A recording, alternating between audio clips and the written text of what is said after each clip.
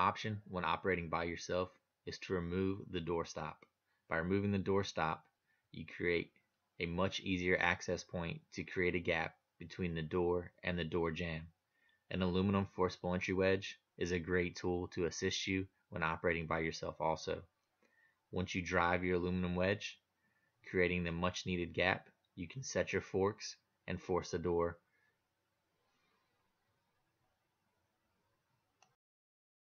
Another option is to use the wedge as an inclined plane. By taking the wedge and driving it behind the door stop, you ultimately peel the door stop off, but allow the shape of the wedge to drive between the door and the door jamb, creating your gap, allowing you to force the door much easier when operating by yourself.